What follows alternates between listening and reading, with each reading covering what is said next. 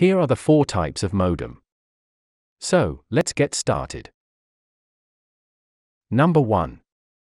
External modem. An external modem is a standalone modem that does not contain a router. It can, but is rarely, attached directly to a computer via USB, Ethernet or sometimes Wi-Fi. Usually it will be attached to a separate router so you can share your connection with multiple network nodes around the home or office. Number 2. Router-modem combo. A router-modem combo is a modem that is contained within a router, which allows multiple computers or devices to connect within one network. It is a fairly common technology nowadays as it means networks don't need a separate modem and router.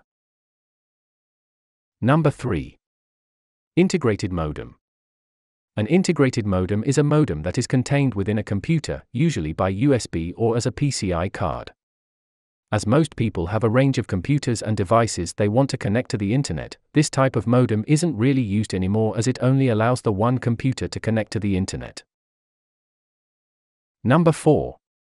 Cable, DSL, fiber, dial-up modems. As well as integrated and external modems, routers can also be categorized by the type of service you use to connect to the internet. These are cable, DSL, fiber, and dial-up modems.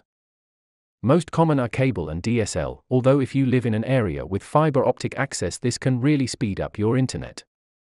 While popular when the internet first started gaining popularity, dial-up modems have lost a lot of users since the advent of broadband and high-speed internet.